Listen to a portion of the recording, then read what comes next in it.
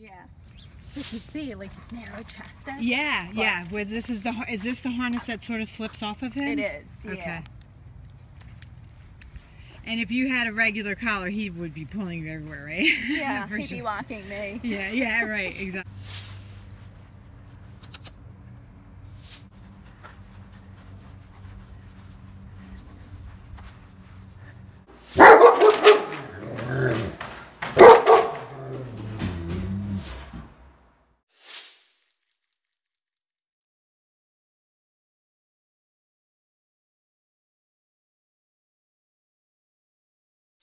So like, yeah, so if your dog won't.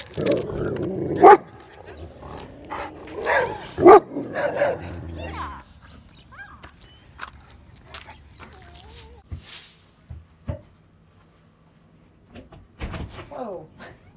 Trying to jump the gate?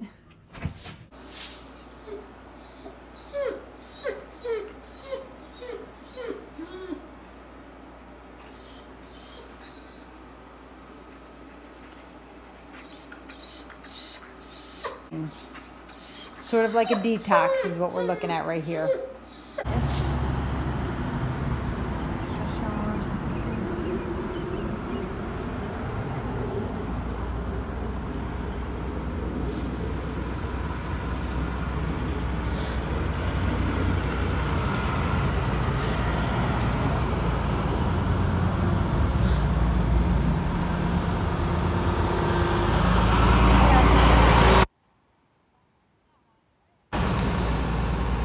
Buddy.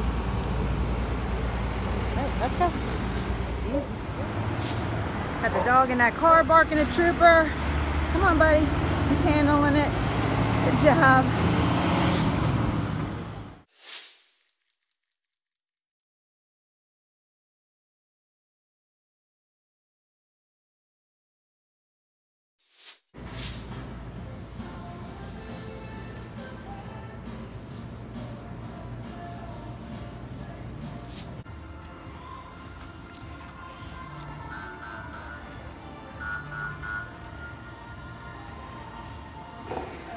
Let's go with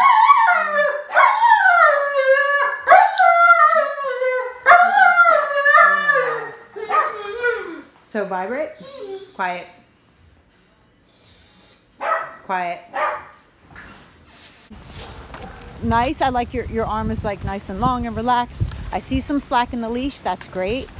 When you're on your walk, it should always be at your pace. So you can change your pace just to test your dog to make sure, hey, he's paying attention to me. So you can speed up your pace. It's even when you slow down, it's more challenging for a dog. So a lot of times I will slow things up really, yep, and you'll see like he's looking at you. Now he's tuned in, right? And so when you feel like it, just kind of make a 180 and see like, does he follow or does he go the opposite way? Good, nice, good. How does this feel now compared to before? Much better. Much better? Oh, okay, yeah. Cool. Yeah, because he would still be ahead. Okay. You know, he definitely at first when we would walk, we had the front foot harness. Right. He would be pulling. Right.